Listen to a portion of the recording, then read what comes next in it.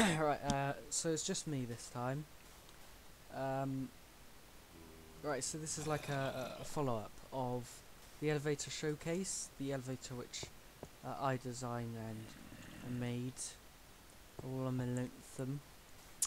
This is a follow-up, and this is the in-depth the tutorial of how to make it. So I'll just start off by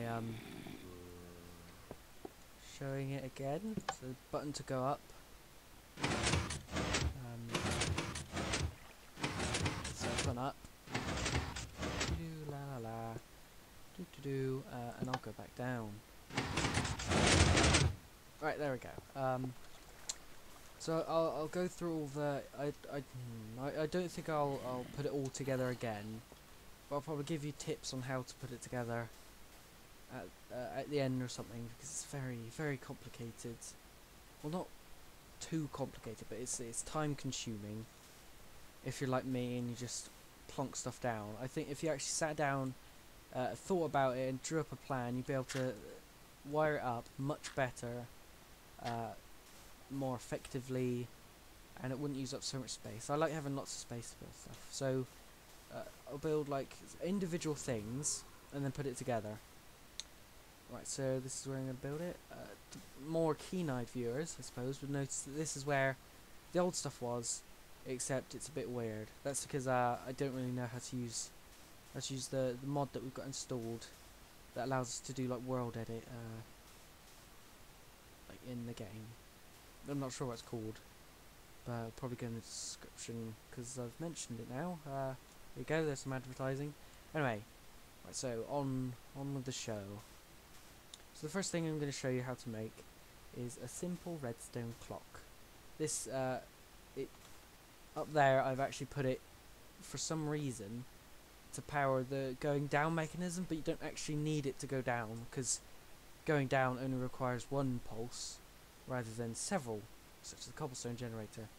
So to build the redstone clock that I use, you need one there, and one there. This can be any block. I just use dirt because it's easy to see. Now this block here will be your output block. This is where your redstone will lead off and go onto your cobblestone generator. Here you need one redstone like that, one redstone repeater that is, one like that, and one going the other way, and you'll see why in a minute. I'll switch the first two to full, and the first two to three, yeah, three, and the last one to full. So that's full. Now what you want to do is you want to lead some redstone going from here to here. So that's this is the output block, and you're going down along here, and doing something with that. I'm not sure, but that goes there. This goes. Does it go on top? So I'll just run up and have a look. So that this is the redstone clock. It's used to power the cobblestone generator because it requires several pulses. Right, so these aren't anything. So it goes like that. It just goes up to the block, and then around like that. Okay, right. So we got that. Oh. So on our way back down.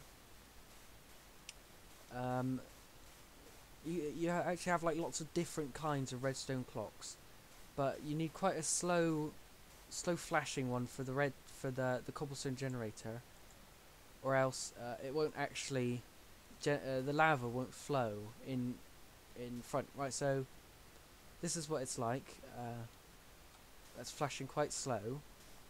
Now to what you want to do is you want to somehow like stop it, get it going by pressing a button. So you want to reverse the power of the button by sticking one of these in. Now what this will do is it will stop the pulsar, the clock, from working. And if I just grab a button, oh, he's got it mapped to E. Oh, bugger. I've had to do this on Harrison's computer because for some reason my computer's just so laggy once I start recording. Right, so I'll come back in a minute, okay? Okay, straight back into it. Where was I? It's this is the clock. Button. Right, so button there. I think a button's probably best because then once you put it with a timing system, you can actually like set how many cobblestone things you want to come up in a way. But I'll put a lever so you can turn it off. Right, so you can see that the clock's working now. You just turn this on and it doesn't work anymore. Right, so next that's the redstone clock. Next up is the cobblestone generator.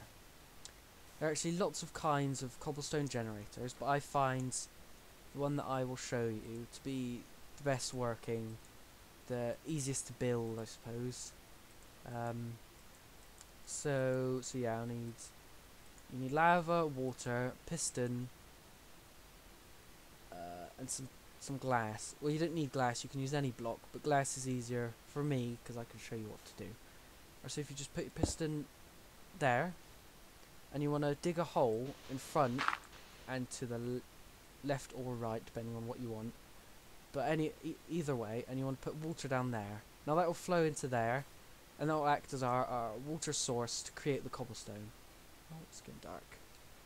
/ day. Yeah, right. And then on this side, what you want to do is you want to... I'll actually put some cobblestone down. So that... I don't know why, actually. No, let's just have it like that. Right, so then we'll put some blocks up so that the lava doesn't run everywhere. And just put some lava down there. So that will flow into there and create cobblestone. Right, so then, if you see, once I power this, pistons, I don't think the piston might work like that, I think. But some things you should know about pistons is they also work if you power a block adjacent to it, I think. So that is quite useful in wiring up, I suppose, because you don't actually need to link all the redstone up to the piston. Anyway, so if I just activate this, hopefully, no, see that isn't working. But if I were to go like this, plop that one there, it still doesn't work. But still, show must go on. I'll just stick that around there. I'll get rid of that.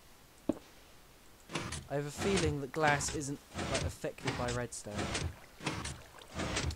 Right, so that will carry on creating cobblestone until there's 13 blocks, or until you turn it off. 13 is the maximum you can have on a cobblestone generator in a row, because pistons can only push 13 blocks at a time. Right, so that is the cobblestone generator. Next I will do the timer. Yeah, the timer. Let's do the timer.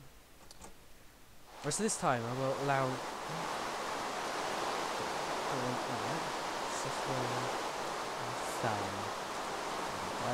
Nice and sunny. So this timer, what it will allow you to do is it will allow you to change how long you actually give that. So if you link it up to this instead of the lever, it will change how long you allow this to run, which in turn will change how much cobblestone you generate. So therefore, it will change how high your elevator goes. So to make this, you need redstone repeater, redstone torch. I'll have a door for just to show you. Don't need glass, don't need piston, and you need some sort of block to put all this stuff on. Right, so what you want to do is you want to have your so this is your input. This is what you're going to press, your button or your lever or your... not a lever, that won't work. So your button or your pressure plate. that sort of stuff. So what you want to do is you want to put a button down and lead some redstone from the back of it, or underneath it, I think. I'm not sure. But anyway. Right, so you want to lead, you'll have 2 bits of redstone coming off. You'll have one going like one way and one going another. Let's do this way first. Right, so this one will lead up to a block, like that, and it will have a redstone torch in front of it. And then adjacent to that, which will be not that, which will be over here, I believe. You'll have another one, and you'll have that going like that. Should be closer. No, it should be closer. What am I talking about? I'm not sure what I'm talking about actually. So that is like that, and you want the same on the other side.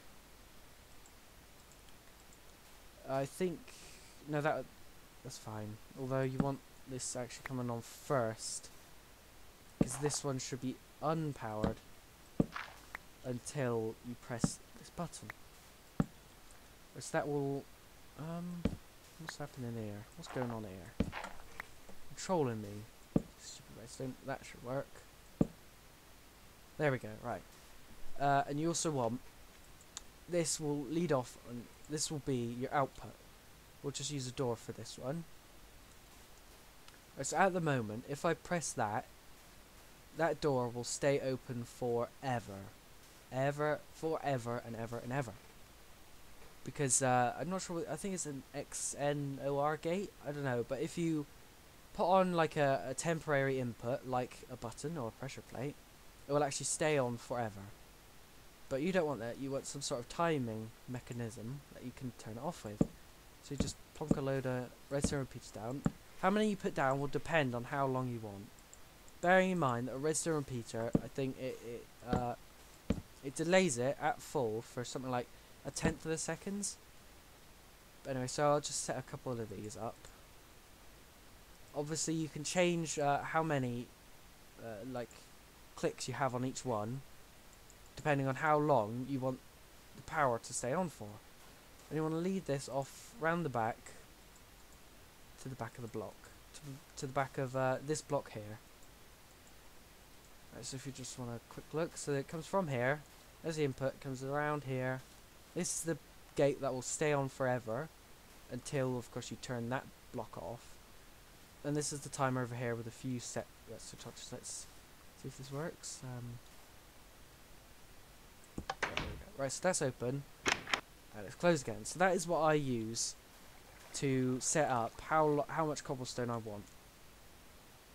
And so what you'll do is when you build this, you'll build this underground, I think, if you want to, unless you want it all above ground, which would be complicated and silly. Don't know why anyone but a fool would want that. I have a feeling it's running out of memory, but still. Oh good. And then you attach this onto that. So the input will go into here to power this, and then it will come from this block over to your clock, which will come from your clock into your generator, into your elevator. It seems a bit complicated, but after this I'll show you how it's all linked up downstairs. And then yeah, so the elevator. What you want is underground. You won't need as much space for the elevator because this should only push it a couple blocks. But I'll give it that. Oh no. So where was I? The cobblestone generator. As soon as this comes back, don't know why. So back here and the clock. God, what's happening? The computer must be imploding on itself or something. Right, so it's every time I speak, something odd with that. Right, so I'll just try and explain it with the least movement possible. What I've done is I've actually switched which block I lead this lever onto, because the block I had on at the moment meant that these that the piston here, when the lever was switched, that the clock wasn't running, this piston here was out, which meant that this piston here, which is the base for the elevator, would have been up, which obviously you don't want because you want blocks on top of it. So what I'm just going to do is I'll lead some stuff off here. You also want a redstone because you want this. Wait, do you? I don't. No, you don't. You don't. No, what you do? You want that one a fraction of a second behind it, so it switches to about 2 or something, and then you can start digging down. So it's easier if you do dig down because you can conceal it better. Because sand, as I shall show you in a minute, actually like plonks itself on top of redstone rather than falling down on top of it. Right, so let's see if this works. Right, so here we go.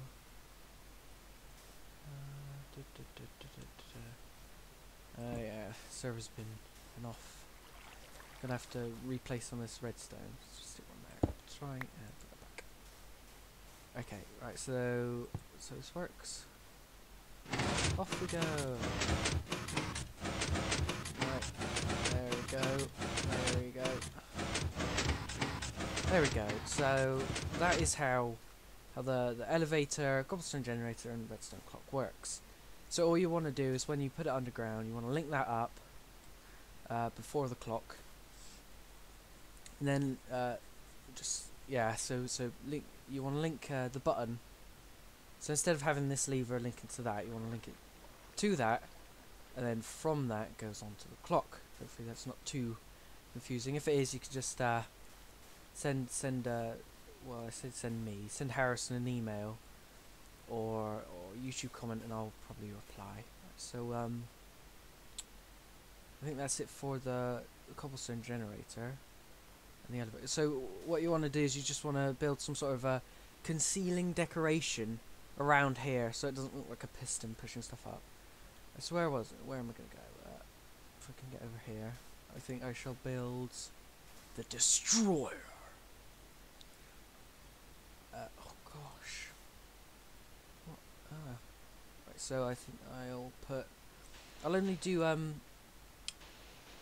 two sets of destroying things right now because it's pretty difficult to link up. Inventory. Oh god, look at all that crap in my inventory. I should clean that out once in a while, so that goes there. Some dirt down here. Oh, right, if it finally gets put down. There we go. Oh, missed it on it. There we go. Right, back again. Hopefully this will be the last time that will cut out on me. Anyway, right, so where was I? I was just doing this. Right, so what you want to do is you'll have your input somewhere around here. So that'll be your button. And you just have some redstone coming off here. Right, so you don't actually need a pulsar for this one because it's only one pulse, so you can just lead it straight off of here. Right, so if I just bring that round there, probably need some more redstone. Yeah, I'll just get some more redstone. 62. Yeah, so if I were to put it up like that, and then bring this redstone to the top of this block, it will power this one and that one only, unless of course you had one above it, in which case it will power the one that would go here and that one. But this timing it's that the top one goes first, like the top set. So each two of these is a set. I think I like to call them. Yes, I'll call them a set. And what you want to do is you want the first set to activate first, like slightly before the second set, and the third set, and the fourth and the fifth set. So if you power the top set, it may power the second set. No, sorry, what am I on about? So powering the top set like this won't power the second set, because this one will only power that block there. Obviously there isn't a block there apart from air, and that one there. So I want to do the same on this side here, like that, and leave that down there. And then you'll want to power these ones down here, like, I'll put this one down here. Should we dig a hole? Nah, I'll just stick that there. Put that down there. There we go. And then do the same around here. Just go around here. You want extra space because you're going to put in a redstone repeater. Around here. There. So if you want the second set to be powered slightly after, you'll have to put in a redstone repeater, like, put it here, and power it to 1. 1 because you only want it to happen a fraction of a second after, and also because later sets 3 and 4, you can set to 3 and 4. And then if you're having more than 4, you can put another repeater and set that one to 1, so it'll be, effectively it'll be set to 5. So yeah, you want to do the same over here. And hopefully, if we just activate this, it will not work. So, if you actually want to see what's not working about it, if you just do that, right? So that is working. Right, yeah, I see. It's because I'm trying to power it too far, and it's not going to go that far. So what you want to do is, I like using this nice little sequence rather than a redstone repeater to carry on the power. I don't know why. I think it's just force of habit. So if you just stick that there, that like that, it will carry on the signal, right? So hopefully all those will be at least trying to be powered. So these ones, this normal pistons will also want to be powered after the other ones. So you want to put in extra redstone repeaters for that one. So that one will be set to 1. And this one will be set to 3 because you want it to happen after this one. So this one will be set to 3. Oh, 1, 2, 3. So it'll be set to 3, yeah. And hopefully that shall work. Now let's give it a try. Hopefully it'll work before it's night time. Right, so that one is actually happening before the other one. I think that is because I think it's actually being powered in some other way. Here, that's it. Such a time day. See, this thing is so fiddly. Is like, you know, you've got to be like kind of experienced with redstone to actually get it working, because you've got to know the rules and stuff like that. So for example, if I powered this and then got rid of this block here, it would still be powered because it's being powered by that block, I believe it'll be that block. So if I get rid of this block, or not, this block, right, so somehow it's being magically ghost powered. Obviously because I didn't get rid of that. Obviously. But if I were to put this back in, like so, that didn't quite work. If I were to put this back in and powered this, I think that second one would not work. Oh god. He really does need to get this sorted out. I don't think I'm going to do any more videos on his computer anytime soon. I'll be back in a second. So I'm back. Sorry about all this. I should have been more prepared, I suppose. Actually, like, you know, try and figure it out why these things don't work before. You can see that this top one is actually working because it's sort of disappearing. if you watch that, it's disappearing for a fraction of a second. We want to power that one. Hopefully that'll work. Right, so that one is being powered before that one. We'll just try and find out why that is. So we'll come around here. Is that being powered? Yep. That being powered. Yep.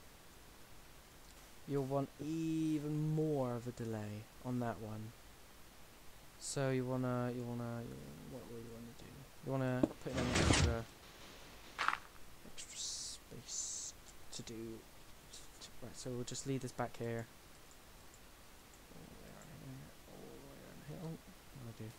All the way around here, and I'll just get rid of that. Stick that there, and we'll put another one there.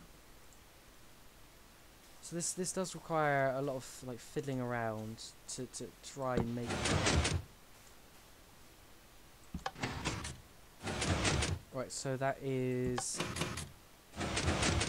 working, I think. So if we just pop that up there, try that. Right, so that is actually working. So if I were to stand up here,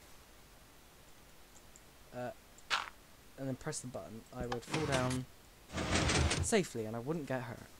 So that is it for each of the components. I'll just give you a few tips on how to wire it up. So if I just come around here, this is my old elevator, the one that I built. Come back around here. Right, so this is the destroyer link up.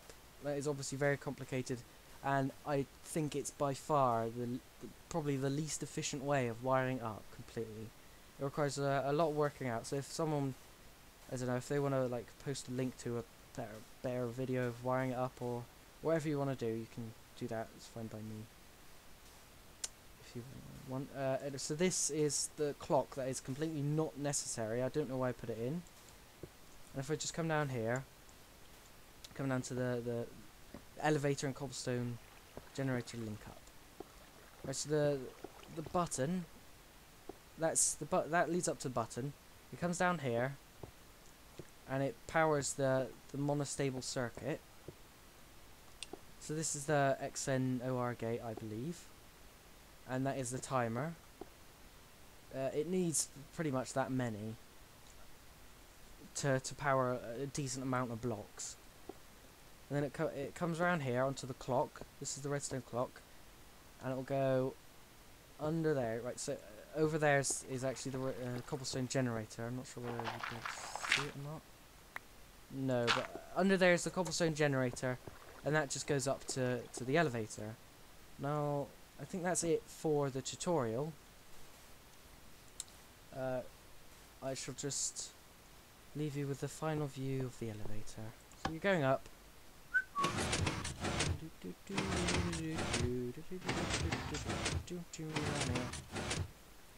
That was my version of elevator music, and you go back down by pressing this. So that is it from me. That's it for the elevator tutorial as well. So I shall leave you with a farewell and a very good luck from us at the crafting pair. Goodbye.